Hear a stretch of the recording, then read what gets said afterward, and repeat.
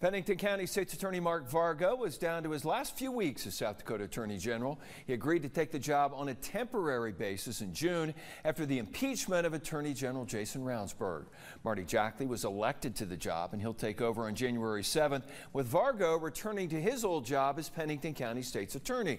Vargo said he's hoping to bring back some of the things he learned while working at Pierre.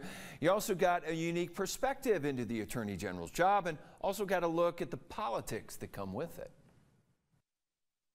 Again, I think I was a little surprised at the magnitude. I kind of assumed that there was lots of politics in Pierre. I don't think I understood just how much. I will say that I was somewhat insulated. People were less worried about convincing me of things that are going to come up in 6 months or in 8 months or in 10 months because I'm not going to be there. So I probably didn't even get the full picture, but I also know that Mr. Jackley is well suited to that, well aware of it, and he's going to be ready to take over. And we'll wrap up our conversation with Vargo tomorrow.